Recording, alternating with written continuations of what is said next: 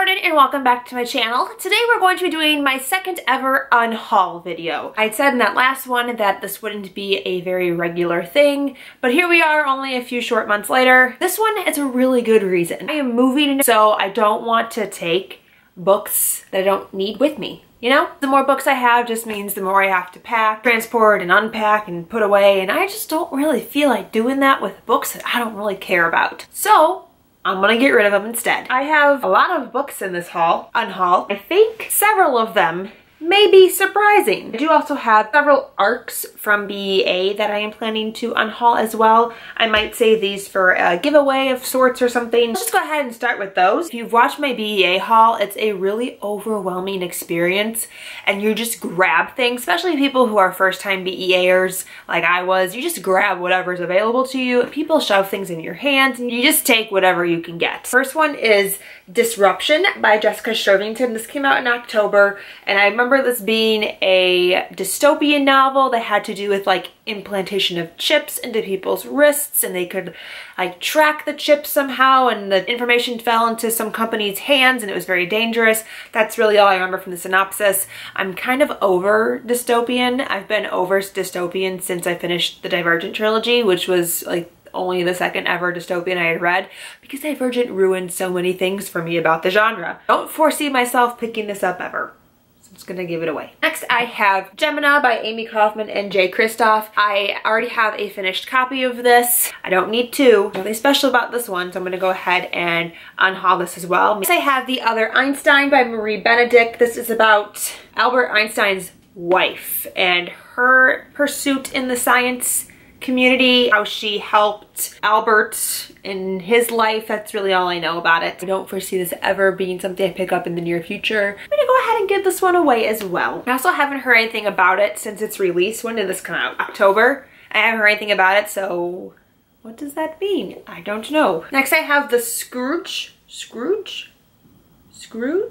by Jennifer A. Nielsen. She's also the author of the False Prince trilogy, which I know people absolutely love. That's kind of what drove me to pick it up in the first place, but I don't even remember what it's about other than it's about a plague and people who have the plague go like live on a special island. I don't remember, haven't heard anybody talk about this since. Even people who read the False Prince trilogy, I haven't heard them read this. I'm just gonna go ahead and get rid of that one too. Next I have The Forgetting by Sharon Cameron, and she wrote Rook as well. Maybe I've heard like one or two things about this, but I don't even remember what people said about it. It had to do with people having memories purged from them every so often, but there's just one girl who remembers everything and that's a problem, and that's really all I remember about it. Clearly it's forgettable, which is ironic since it's about forgetting things. Just don't foresee myself getting to it anytime soon, so I'm not going to keep it. Next I have Invincible Summer by Alice Adams. I actually have a friend who I think would really like this. It's about 4 people who are really good friends in college, and after they graduated they've gone their separate ways.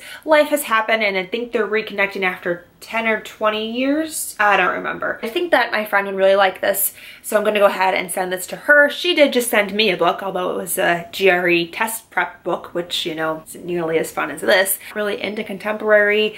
I'm not really into adult contemporary. Next I have The Ringmaster's Wife by Christy Cameron, and I started this book. I got maybe 120 pages into it and it was just meh. It wasn't bad. It wasn't really good. It didn't hold my attention very well. I got distracted by other things that I was more excited about and I never came back to it. That kind of tells me that I'm never going to come back to it and I should just let it go. So this is about the circus and the Ringling brothers and one of their wives and how the circus gets started and how this wife was involved in the circus. So it sounds really interesting, especially since like the last big Barnum and Bailey circus is going out of business. So this is like a historical piece on how that all got started, but I just don't care. And the last of my arcs is Elite by Mercedes Lackey. And I picked this up solely on the cover of the book. It intrigued me, but this is the sequel series and I haven't read the first book. And I don't foresee myself ever reading the first book. I don't even know if it's good. I don't know what it's about because I never read the back because I found out it was a sequel and I was like, well, I don't want to read that anymore. Next I have here my stack of books that I'm going to be selling back to the local secondhand bookstore. These books are books that I've read and have not liked. Books that I gave like a meh rating to. I just don't want to keep books that make me feel on my shelves anymore. You know, I'm over that. I only want to keep books that I really love. These don't qualify, and they're going to go. First, we're going to start off with Silo by DJ McHale. I've had this book for over 2 years, and it does still sound interesting. I almost purged it the last time I did my unhaul, but to be honest, I just don't know when I'm going to fit this in my reading schedule, I guess. Not that I have a schedule, but I don't know when I'm going to be able to fit this in. There's so many more exciting books that I would rather read over this. The premise does still sound so interesting. What I remember, it's about a boy who lives on an island, and the island is invaded by things, and it's like a science fiction, maybe dystopian. I'm not entirely sure, but if I really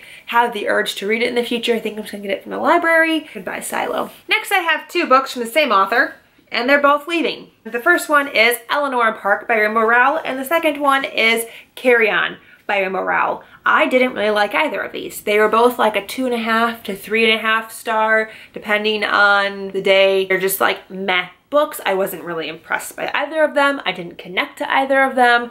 I didn't like them. I don't ever see myself rereading them. She's a pretty popular, well-known author, and I could see other people getting much more enjoyment out of these books than me. Just don't think I like her books that much. The only book I'm keeping that I have of hers is Fangirl and Landline. I haven't read Landline yet, so I don't know what I'm going to think of that one. That is the only adult book of hers that I have. I think I'm done with her YA books. Compared to the buzz and the hype around her, I found these to be really like lackluster. I feel like somebody else would really enjoy these, and that's not me. Next, I have 3 books, all from the same author, but one of the books I don't actually have anymore because I already returned it to Target because I hated it so much that I needed to get it out of my life. That is The Darkest Minds, Passenger, and then I already got rid of Wayfarer, all by Alexandra Bracken. I am so done with these books. If you haven't been around on my channel, I read Wayfarer in January and I hated it. I just posted a review for it not too long ago. I will link it if you want to check it out. I have struggled with